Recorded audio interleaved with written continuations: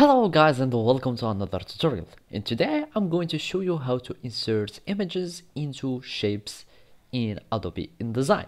So now you will need to open your Adobe InDesign software and follow these simple steps.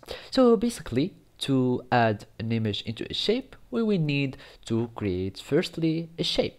So here I'm going to have an ellipse tool or an ellipse shape, and I'm going to insert a circle.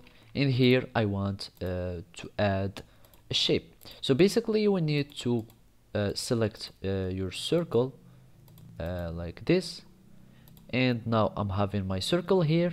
So all I need to do is either to go to the file and search for place and click here, and you will have the same pop-up window, or you can just use a shortcut and go to control and click on control plus D, and you will have the place pop-up window.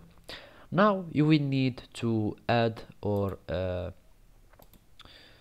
to use and select the image that you want. So I'm going to click select, and how I have my shape that is selected in the image. Basically now you can resize your images.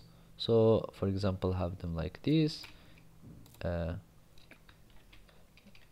will go back and use this like that, and now I have my image that is inside of my shape.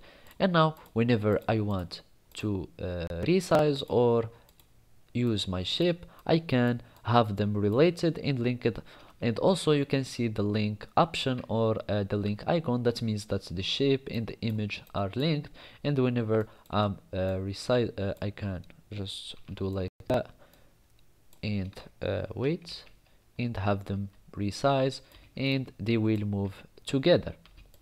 So basically you can have them in proportion, and they will be like anchored or related to editings.